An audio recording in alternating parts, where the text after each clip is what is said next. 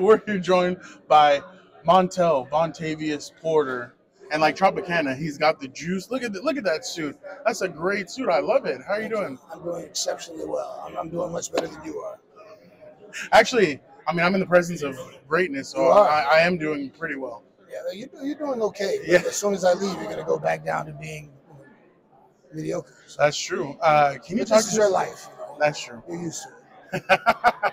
Can you just talk about the big match that your client has, Omos, against Brock Lesnar, and kind of what you guys have done to scout and get ready for that match?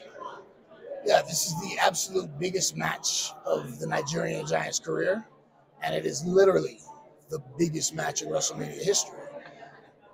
The Nigerian Giant has about 4 years in professional wrestling now, and he's only 30 years old. So his upside, his potential is immeasurable.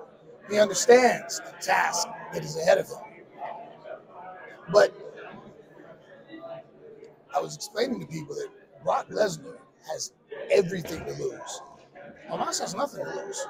The pressure's on Brock Lesnar. Yeah. If Omos should lose, he comes away better. He comes away with the experience of facing one of the most dominant and iconic WWE superstars of all time on the WrestleMania stage. And if Omos wins, then he gets to say that I am the biggest, baddest man in the WWE, and that should put him well on his way towards capturing WWE gold. Could Brock Lesnar F5 your client? No, he can't. Brock Lesnar cannot F5 the Nigerian Giant. I don't think that Brock Lesnar can even suplex the Nigerian Giant. Wow. I don't think it can happen. Wow. And two things that we've seen Brock Lesnar do with Omos twice is hesitate and back up. We've never seen Brock Lesnar move in reverse, except when it comes to standing in front of Omos. Twice, Omos made Brock Lesnar retreat.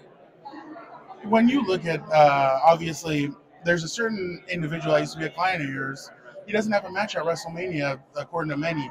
I think there's somebody who could make something happen for him and get him a big match if something were to revive. A group would revive.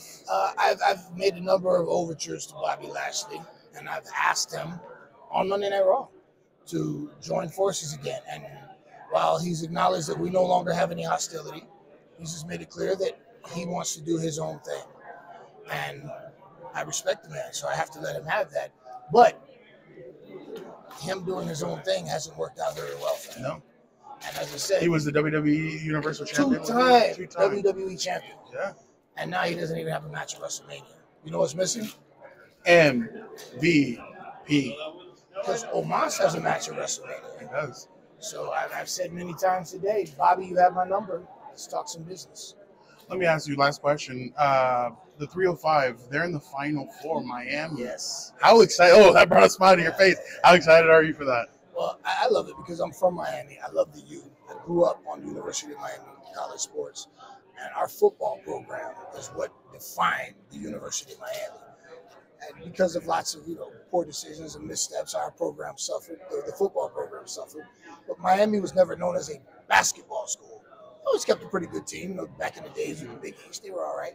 But now to be able to make it to the Final Four and to have the University of Miami have an opportunity to play for the national championship, it's pretty huge. So I'll be rooting them on. I'm excited. Do you think they'll be champions on Monday? Say again? Do you think they'll be champions come Monday?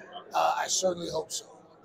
I believe they can do it. So you here to hear from Mr. MVP. Thank you so much for joining us. You're very welcome. The pleasure was all yours. I know. Now my life goes back to sucking. Yeah, pretty much. So.